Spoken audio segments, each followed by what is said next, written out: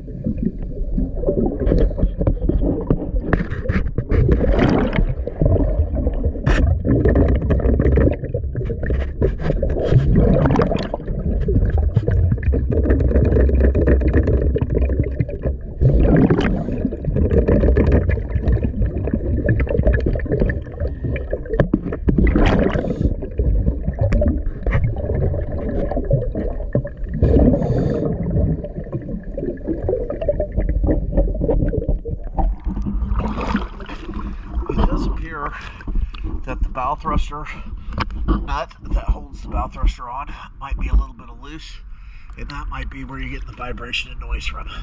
Also, it appears that the anode is either missing or painted over on that bow thruster.